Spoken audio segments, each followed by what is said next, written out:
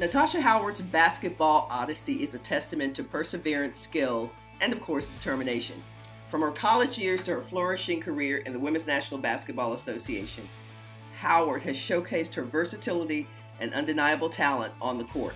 Her college basketball career began at Florida State University, where she quickly established herself as a force to be reckoned with. Her athleticism, defensive prowess, and ability to score from both inside and outside the paint made her a standout player for the Seminoles. Howard's contribution to her team earned her numerous accolades and solidified her reputation as a player with immense potential. Transitioning to the WNBA, Howard continued to build on her successes as she was drafted 6th overall by the Indiana Fever in the 2014 WNBA Draft. Her unique skill set, size, which allowed her to excel as both a forward and a center, caught the attention of fans and experts. During her time with the Fever, Howard's defensive abilities and determination on the court were evident, making her a key player for the team. However, it was with the Seattle Storm that Howard truly soared to stardom. Joining the Storm in 2018, she immediately made her presence felt as a vital component of the team's success.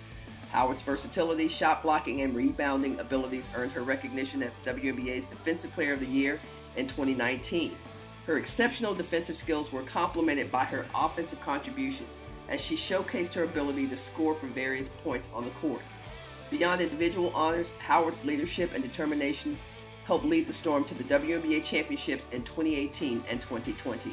Her unwavering commitment to improving her game and contributing to her team's success exemplifies her dedication to the sport. In 2023, Natasha Howard was traded to the Dallas Wings, was named to the 2023 All-Star Game, and is a key reason the Wings are in the conversation for a deep playoff run.